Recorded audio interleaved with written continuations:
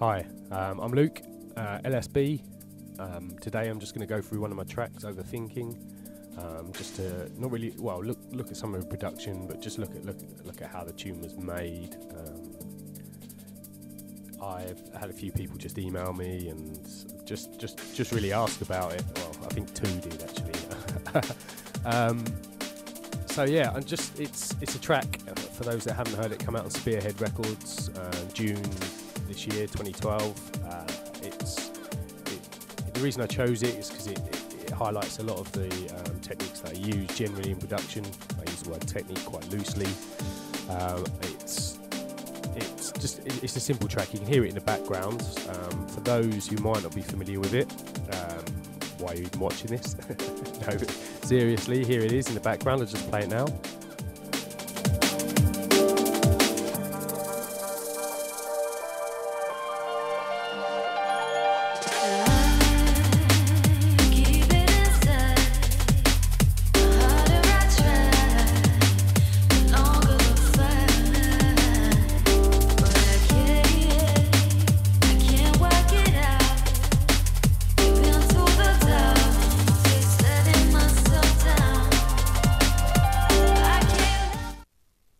So as you can hear, it's just a simple bassline roller with some nice musical sounds, excellent vocal, courtesy of Sean Sanderson. She's a wicked singer. You should check her out. She's on Twitter and Facebook. So there's a fair few production videos out there. A lot of them deal with drums, and a lot of them deal with big sounds. It's quite common. I don't.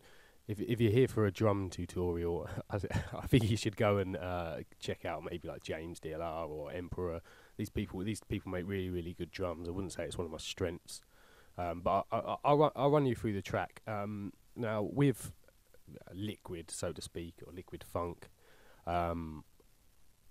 A big part of the tracks is the sound selection. Now, I spend a lot of time sampling. I sample from anywhere. It's totally indiscriminate. I think you find that a lot of the funk and soul samples, which were big in the birth of the genre, a lot of them have been used. So you've probably got to think outside the box a little bit to find the sounds that you like. I've got a huge library. I will take anything from any record and chuck it in my library and see if I can use it. There's a lot of ways of doing this. I know Technicolor, he's much more precise. He's got a smaller sample library, but it's all wicked. He just chooses the best stuff, which I actually think is a really good way. I'm a little bit envious. I've just got a huge library of sounds, a lot of which are crap. Anyway, in here are some of the sounds that inspired me to write this track. I've taken off the original names, not trying to be too awkward, but obviously it's sampling. It does pose some interesting legal positions. So I just renamed them. This sound here is you'll hear is the main inspiration of the track. I'll just play it now.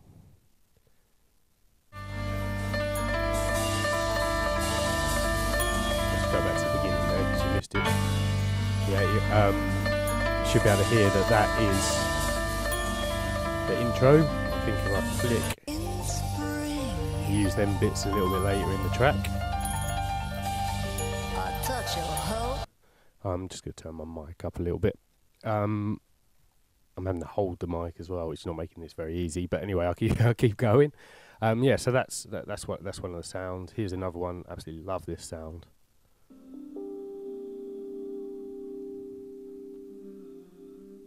Maybe not so obvious. It's in there. You'll hear it. It comes into the track. The piano. The notes that are in there that are used. It's just kind of, I think I use this, create a pad out of this. Just some tambourines. So that's the main sound bank. You'll see that I use Ableton. Here it is. For those that are not familiar with it, it can be quite alien. This is the clip window which I'm going to use today. There is a proper sequencer in there as well. This isn't the actual project file. The project file that I use took many forms. Here's here's a quick look at it. I can't actually. There's so many different versions of this track about. I'll discuss later, but it came out of the box, so to speak. I run a lot of the sounds through desks, so a lot of it has bounced down. I'm just going to try and have a little overview of the initial conception of the track. So I've got all the sounds in here. This is grouped up. So the intro, very very simple. Just take a little loop. Let's actually of that sample. I'll just take the filters off it a minute.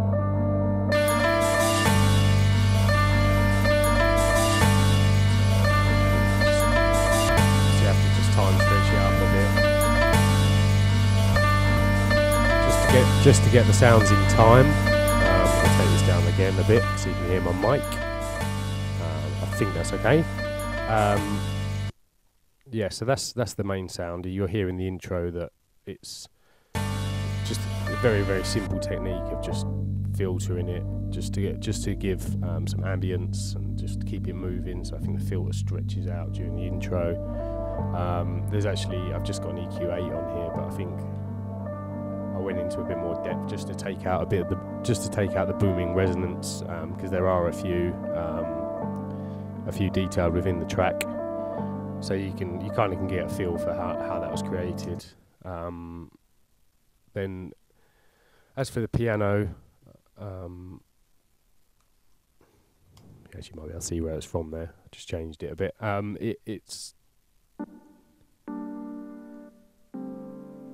I just took them notes, I think.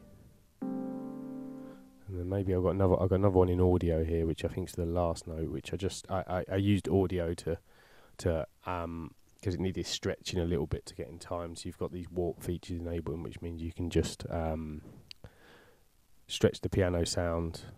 And if you just do it a little bit, it's quite difficult to hear how it affects the music. So it should come in there. Oh, I've got it out of time there. Let's try it again. So again, in Ableton, you just play these little clips, which should play in time as long as you trigger them at the right time. So that's the piano sounds there. I grouped these up. There's a bit of this reverb's wicked. It's just a free little reverb, but it can be really, really wet, quite wide. Bit of EQ. I think I just notched out some resonance. Took out the high end because in the actual sound there's a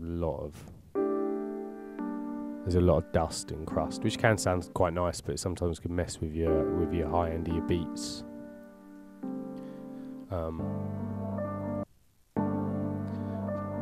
So you can hear that the sounds there, they don't quite fit perfectly at the moment. So I spent a little bit of time just to get them all right, to EQ out some of the bottom end.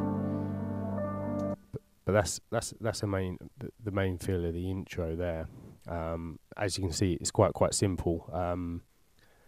Got to stop saying yeah, I almost said it again there. Yeah, so it's just about trying to create a vibe. I think I stuck some strings on there. Again, this is just a sample from I don't know where.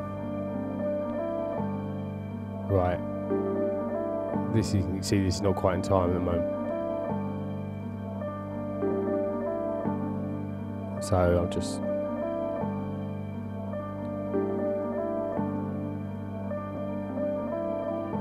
so that sounds a bit better there. But on the actual version, I went in and really just pulled the audio apart just to get it all perfectly in time. You can hear how the strings just to add a little bit extra. Now, when writing, when getting sounds together, when you get your first sound, I don't know. You say, for instance, this intro, it's just the repeating piano. But whatever the sound, when looking for new sounds to layer with it, I sometimes find just adding a string that's in tune, that's perfectly in tune as well. I might add just in the background, even if you don't use it, it can help you actually get the picture of the sample and see if other samples will actually fit in key. So you can just do it in a synth, just do a simple string sound. Just once you got your first sample there, get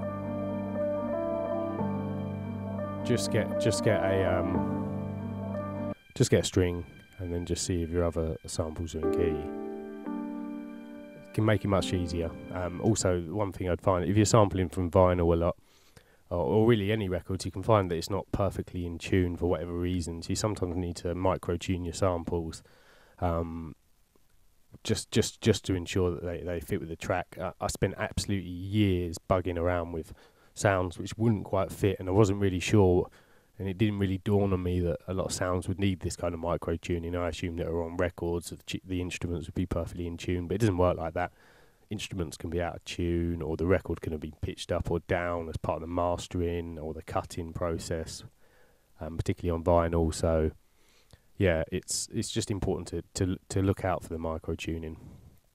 So then this sound is something you'll hear in the track.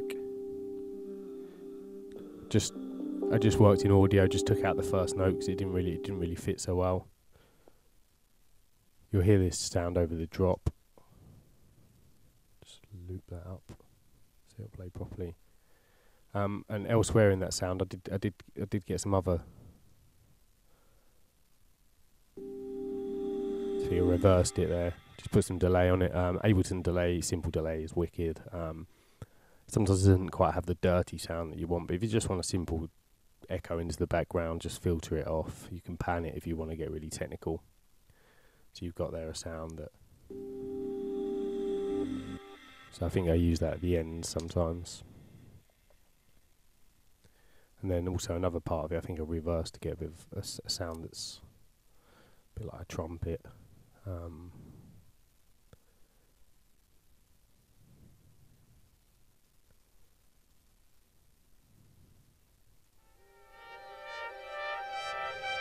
Just reversed another part of the sample. Reversing is always a really good trick, particularly towards the end of a 16-bar sequence. Just because it kind of sucks into the next one. And then I made some pads as well from the original sample. I just put a tiny little loop in.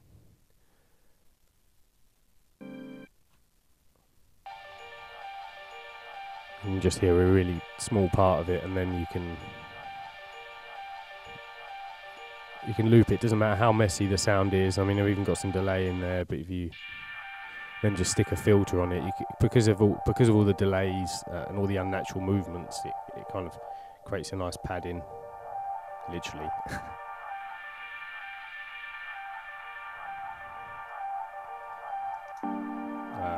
This pad called Source, I think, is a very similar technique. This is just a tiny little loop of audio of a sample. So yeah, just take a small section that loops round. I mean, you can hear it's even got a bit of a clicking in it, but it doesn't matter if once you put some filter in on it, just creates a nice, cool little effect. So that's the main part of the music dealt with. There's also a classic little drum fill that comes in at the end. So what I'll do is I'm going to take out the intro at the moment, and if I trigger all these, I mean they're not particularly mixed at the moment. As I say, I've just dropped them into a sequencer. You can this is the kind of a lot of what's going on during the drop of the track. When the intro's not there, these are little bits that I took from the original sample. Just delayed them to create little edits. You'll hear another one coming in just about now. You can see I've just literally sliced out the sample. I've consolidated down now, so you've just got that part of it.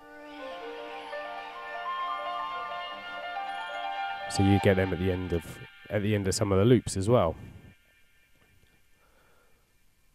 What I do is I often group my sounds up just to make the sequencer a bit cleaner. and this also in Ableton works as a bus, so you can affect all the sounds together. Yeah. One thing I want to talk about is that with the track, I ran a lot of the buses, the music, the piano, the bass, the drums. I run it into into a mixing desk. This is the first bit of random name dropping, other than Technicolor. My friend works in a studio in he kind of owns a little studio in Chelmsford, where I grew up, and there's a band there called the Magistrates, and they were a really big hyped band a few years ago. And Damon Albarn was meant to be doing their album, blah, blah, blah. But anyway, they ended up with the desk that was used to mix the Gorillaz' first album on. And so it was sitting there, so I thought I'd have a piece of it, basically. So I ran all the sounds. I just ran buses as stems, as stems through the... just through the desk, and it would print out. So when I actually come to mixing it, I had just a lot of audio. And what that meant is for the musical elements, particularly, they would be gelled together and just be as kind of an audio stem. I'll show you that later. I mean, running your tunes for analog gear does have a certain charm, but it's not always what it's all cracked up to be.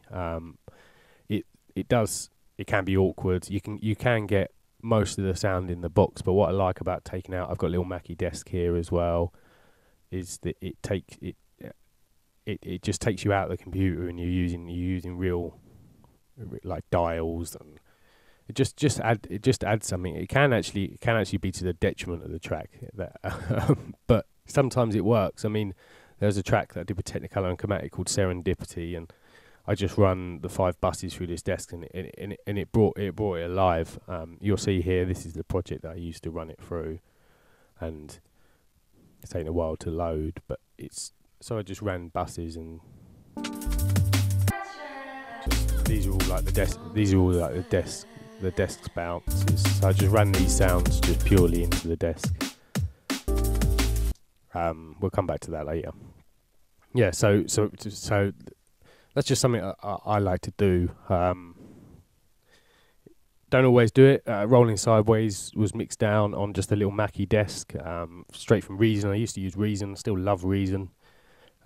It's the reason I come into Ableton was because I wanted to work with audio. I do like that. I have a bit of a love-hate relationship with Ableton.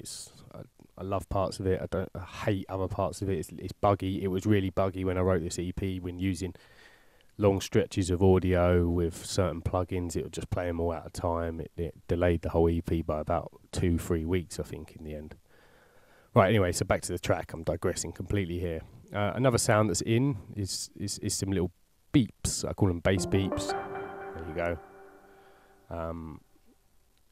Just a little riff there playing. I think the track's in G minor. It's playing F, G, D, G, and it's octaves apart. It's just a sound that I made in monopoly. I don't use too many VSTs.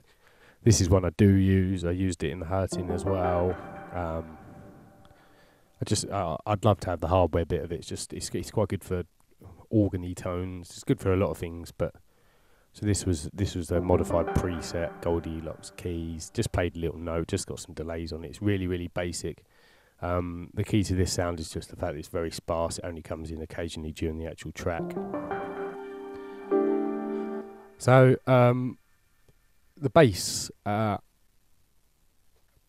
use a number of techniques for bass. Well, actually, no, very few techniques for bass. I use samples quite often, or I use one of 2 synths. I use the MS Korg Analog MS-20, I think it is, or this one, Omnisphere. A big part of the reason I use this is because it's kind of sample based, really. It does have a synth engine. I use the synth here, but it's a beast. It's absolutely brilliant VST. It can do everything, and I'm trying to learn it, but I'm only scratching the surface with what I do with Omnisphere. The bass in particular, let's see if it's triggered. This is the patch I made for Overthinking. It's very, very simple actually. It's one sampled waveform. It's an ARP 2600 pulse width wave, and if I take the filter off, take this one off as well, it's actually quite nasty, like Big Reese, like Bad Company style or something. it's not very liquid, so to speak. But what it has is nice movement, I think, caused by, I'm not that technical, I don't know if I said that. it's the pulse width modulation. I don't know why I'm pointing at the screen here because you can't actually see what I'm doing. Creates this kind of movement, and then once you apply some filters to it, you can keep a lot of the movement. But because you got the filter, you're just hearing the low end. In terms of processing, again, I pulled the actual sound out into hardware, and just drove the gain simply as that in the desk, maybe some EQ. In fact, I did go in and just notch out some of the resonances. When you put a filter on, sometimes some of the notes peak up and around. So I just took some time to EQ the final version. Now, notes are very simple: octave G down to A and F. It's really, but what I liked about this bass line, or why I kind of thought it helped drive the track along, is because it's got a little bit of glide on the bass. If you take that off, it just kind of it just kind of goes from one note to another. It's still got some movement there, but you put a bit of glide, means that it just drifts between the notes. And then I think I actually went in and adjusted the envelopes a little bit, just to keep just to promote that kind of movement between the notes. This is the version that went through the desk, I think. As you can see, it's not very flat. Again, I'm pointing to the screen. So it's got a lot of, it's not like a pure flat bass tone. It's got a lot of movement in it, but it seems to have enough to come through in the clubs. So I kind of like that. Basic tip, obviously. I haven't done it here, but switch that to mono, or if you've got a plugin that's got like or stereo effect, just mono the very, very low end. Just for argument's sake, I'll show you the beats. This is the kick and the snare. It's the kick and snare that I've layered out a couple of kick and snares. Some absolutely amazing tutorials about that stuff out there. So I won't go into too much, but I run them through the desk, which gave them a lot of character, which helped drive it along. And then this is just a bounce of the percussion. There's a think break in there. There's a little huh. I always tend to go for things like that. Some reversey sounds. It's nothing too spectacular in the beats. Just keeps it rolling along. Maybe the kick and snare is a bit attacky in hindsight, but that's not what this track's about. So you can kind of get a feel for it now. Maybe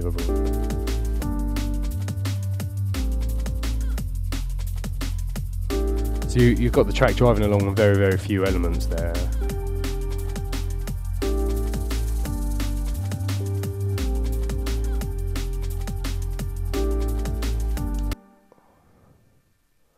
Yeah. So there's really only one major thing I haven't touched upon, and that's the vocals. The track was, as you heard it there, I liked it. I felt it was missing something. I know Sean through Stamina, and we just went over to his one evening, and she laid it down. I think I'd sent it to her a week in advance, and she started to put it together, and we just did it in one night.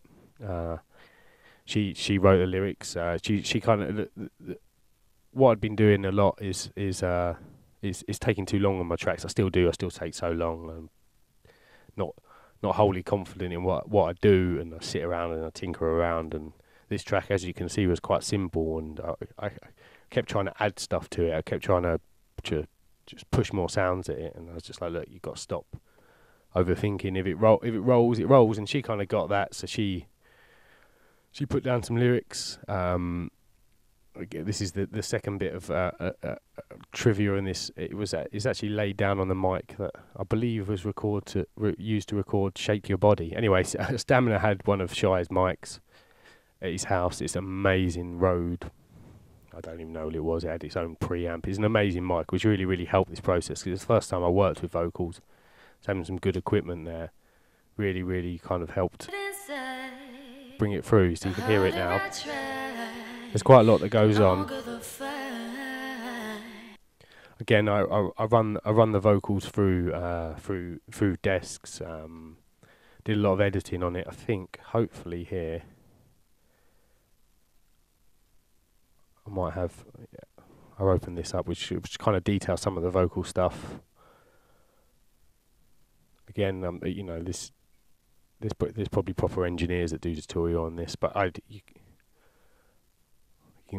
can see I'm pointing at the screen, but on this top channel here, this is where I just edited out.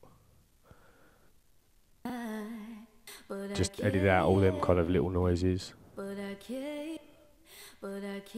Sometimes they can work really well, but in the context of this track, I took a lot of them out. I also went in on a lot of the levels. There is actually some compression on there. This V comp. I'm not.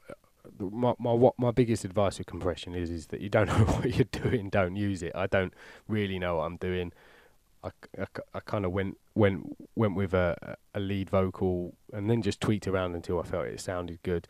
But I didn't overly compress any of the vocals. I went in on the actual automation a lot more, as you can possibly see.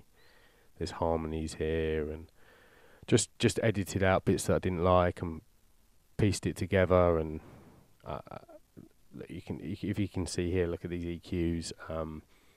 So they actually act as a kind of de-esser. So when it's quite SE, I just ducked the EQ and just turned it on. You can see them kind of coming on at certain points. And it can be quite brutal on its own. You can hear it kind of cutting in there. But it just takes out a lot of the sharpness. Once you put reverb and stuff, that sharpness really comes out. So I just kind of left it at that. See how long I've been rabbiting on now. This is probably quite long enough, to be honest. So I bounced the vocals down, run them through a desk, and mixed it all together. There's not huge amounts of editing going on throughout the track. Hopefully this will play, because it does actually push my computer to the limit. You can see where I bounced the music down into one, but I just cut it. I did actually edit it from there. Let's see what happens. It's a bit glitchy. So I've already done a lot of the automation, so I can't really show you that, but you can kind of see that I'm running the levels hotter than they should be. I tended to turn it down in the master. That's something that I'm trying to avoid. Trying to keep it running within itself. I still bust everything out. So the drums, even though they've been through a desk, they've got a bit of saturation. This is amazing. This is a free plugin, Scope or something. It means you can see your waveform in real time. I tend to use it. If I've got one here, yeah, you can see it on the master. So you can just see what it looks like. Yeah, I used to export to have a look at the waveform. Now you can kind of see it as it is. Send returns going a bit crazy here. Some echo. Sure, I think that's some reverb there. Some more reverb. Not really, just adding a little bit of ambience there. You're actually getting it all, not just the sends. Yeah, so that's a big breakdown of the track.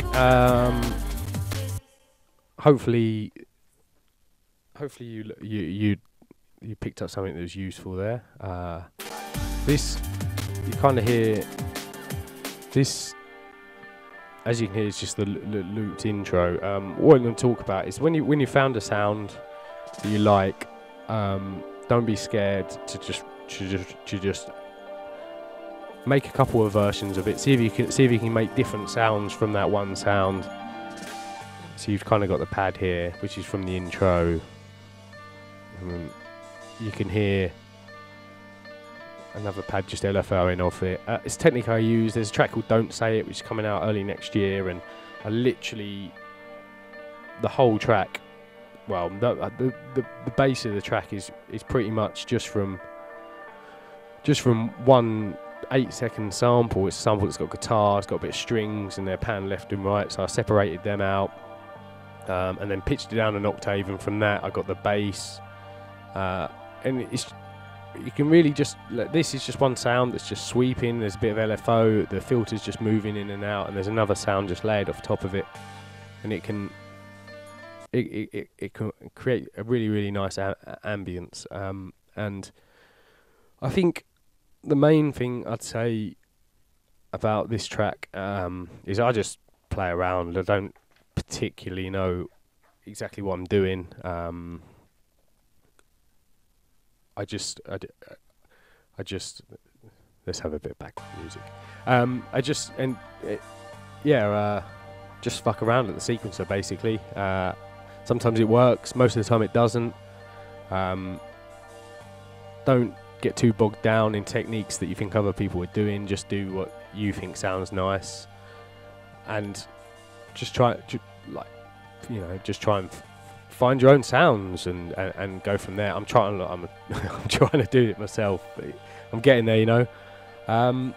So thanks for watching. I hope you enjoyed. If you've got any questions, just Facebook me, Luke LSB.